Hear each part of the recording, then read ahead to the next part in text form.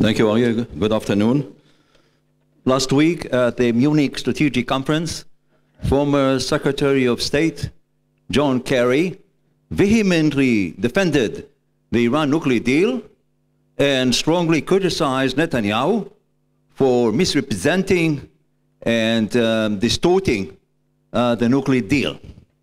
This was a sad statement, so divorced from contemporary realities in the Middle East. After more than 10 years since the signing of the nuclear deal, we could have some measure of how successful it has been and what could or should be done in the future about it. I don't want to say anything about Trump's presidency, but given that Kerry's statement, we can just imagine what would have been the situation today had Hillary Clinton won the presidential elections. The nuclear deal was a major turning point in both regional and international politics, and it has created a disastrous chain reactions. And I'm saying a turning point in both regional and international politics because there is a clear linkage between the two. Anything that is happening in the region has had effects on international politics. I can now summarize briefly the immediate results of the deal. First, it legitimized Iran as a regional power, having both interest and capabilities to influence Middle Eastern politics. It immediately released billions of dollars for the Iranian economy, not necessarily to improve the standard of living, but mainly to finance Iranian aggressive behavior in the Middle East. It contributed to the modernization of Iran's conventional army. We talk a lot about nuclear issues, but Iran is modernizing its conventional military with the help of Russia.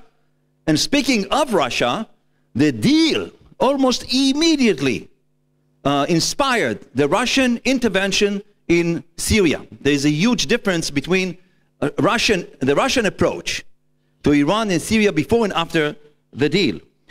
And the Russian intervention contributed to the refugee crisis in Europe because Russian and Syrian bombing created a massive movement of refugees to Europe. This is, in my judgment, was a revenge, a Russian revenge against the EU policy on the Ukraine crisis. And finally, the deal created the European rush to gold in Iran. So many companies went to Tehran to make deals.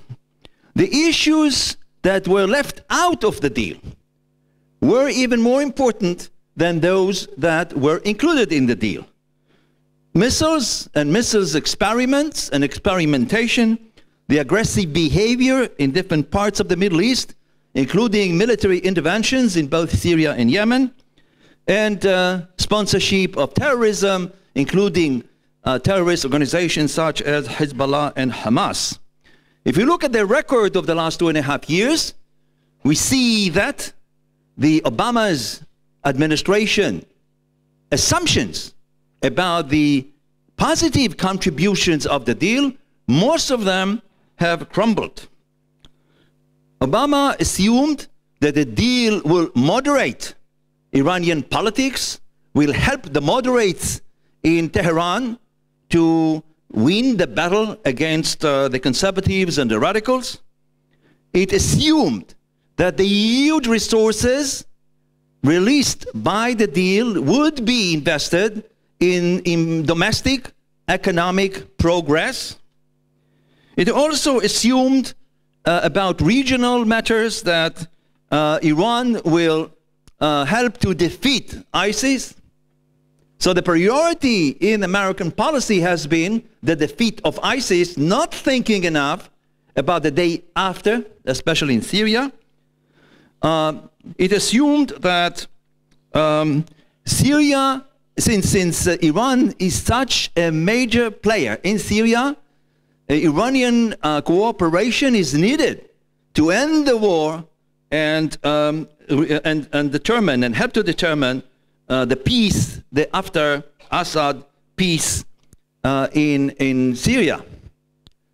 So the summary of all these assumptions has been that the deal will moderate Iran both domestically and regionally, will contribute to stabilize the region, and also eventually perhaps to regime change in Iran. If the regime in Iran changes to a more liberal government, then the nuclear issue becomes less important. Because the question is, who controls nuclear weapons? Radical Islam or a liberal democracy? In terms of the international dimension, this is also an interesting case study that deserves a long lecture in itself. So here the Obama administration assumed from the beginning, and I know that because I had many conversations with American policymakers on this issue, Syria will become the Vietnam of America. The Russian intervention in Syria, it's not bad for us, it's good for us. Because Russia is going to be involved in such a way as to compromise its economic, military, and political capabilities. And of course, this... What did I say? No, America's Vietnam. America's Vietnam. That Syria will become to Russia as Vietnam became to America. So if we look at the major threats to global peace and stability of the last, say, a few years, the number one threat has been radical Islam, violence and terrorism. And the second, nuclear proliferation. And Iran is a major sponsor and promoter of both. So if you will look at what has happened in the last 2 years, we don't see much progress towards stability. Perhaps we see exactly the opposite. Now, how the Middle East is also linked to global issues. In this particular case, to nuclear proliferation. In my judgment, there has been a clear linkage between the nuclear deal and North Korean ambitious nuclearization program. North Korea has been collaborating with Iran for several years on a number of issues, missiles, nuclear technology, and also North Korea has been observing the approaches of the international community, the United States and the great powers to Iran, and concluded that it is free to move on with nuclear bombs and missile experimentation without much danger. And Iran is now also watching the world, especially the United States, approach to North Korea. And my argument is, if the United States and the West fail to block North Korean race to the bomb, they are likely to fail also to prevent Iran from acquiring nuclear weapons. And this is going to be the end of the nuclear proliferation regime. If we look also, now we go back to the Middle East, and what Trump has completely changed is the perception of friends and enemies. For Obama, Iran, after the deal, will become an ally. For Trump, Iran remains an enemy. There's another term which is called frenemy, which means the combination of being a friend and an enemy, like China to the United States. But in this particular case, it could be either ally or an enemy. But despite the definition, the clear definition of who is a friend and who is an enemy, and trying to rebuild American relations with its traditional allies, Saudi Arabia, Egypt, Gulf states, and Israel, which Obama almost completely destroyed. He was quoting Iran instead. Trump's strategy for the Middle East and for Iran has been inconsistent. Yes, he used force against the Air Force base from which Syrian combat airplanes took off to use chemical weapons against Syrians. Yes, he launched a number of missiles, and now he attacked the Assad and perhaps Russian proxies in northwest Syria. But beyond that, we see that although Trump confronted the nuclear deal, he has ignored the Iranian-Russian domination of Syria, and this can be easily seen in that infamous understanding or agreement that they signed on southwest Syria. So the May 12th, which was mentioned here earlier, May 12th, the deadline for a decision on the Iranian nuclear deal is going to be a major test for American policy on Iran, on the Middle East, and also on international politics. The forces that negotiated and concluded the deal were the United States, Europe, and Russia, primarily. And I think a similar coalition is needed to stop Iran. When Trump said, when he refused to certify Iranian compliance with the deal and sent it to Congress, this was a message not to Iran, because Iran is not going to open the agreement, is not going to negotiate anything. This was a message to the EU, to Europe. And the message is this: either you cooperate with me on certain elements in the deal and on the issues left out of the deal, then I'm withdrawing from the deal. This was like an ultimatum.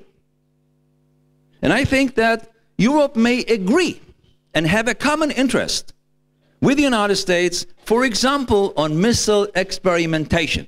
Emmanuel Macron, for example, said that he is very worried about Iranian missile experimentation.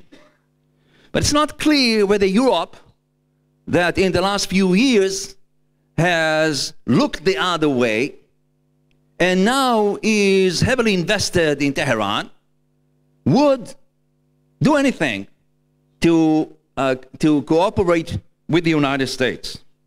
There's another option which Trump initially thought would be the case. He wanted to achieve a deal with Putin. And that deal included Syria and the Middle East. Now, Russia from the beginning intervened in Syria in order to diminish American power and influence. But what is important for Russia is Ukraine. So when Trump talked about a deal, he meant some resolution and American concessions and European concessions in the Ukraine in return for some Russian concessions in Syria. The problem with that, there are two problems. One is the Russian intervention in the elections in the United States, because anything that Trump would do with Putin would be, especially an agreement, especially concessions, would be immediately interpreted as a response, as a concession given in return for the Russian intervention. And second is, the second problem is that Europe may not go along, because for Europe, the Ukraine crisis is perhaps more important than other crises or the Middle East. So the chances of stopping Iran, North Korea, and Russia are not good. And the key for that is U.S. leadership. And the timing for that is May 12th. If this date is extended, or if there's no movement at all, this would indicate another proof for American leadership failure in the international system. Hillel said something in the morning, Hillel Frisch, about great powers and about the United States. He said that the United States by far has the strongest military. The question is about will. But the third component, the third criteria needed for a state to become a great state is a vision.